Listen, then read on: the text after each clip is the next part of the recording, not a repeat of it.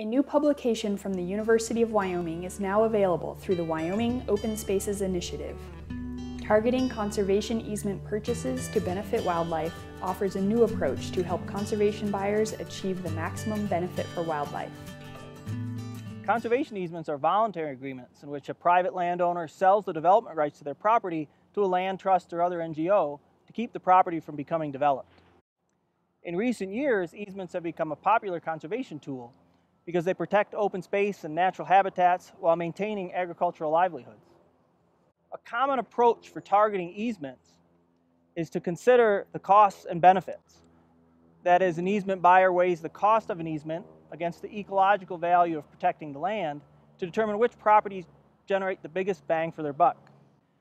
The strategic targeting method we suggest in this new publication goes one step further by considering a property's development potential. That is, the potential for the property to be developed in the near future.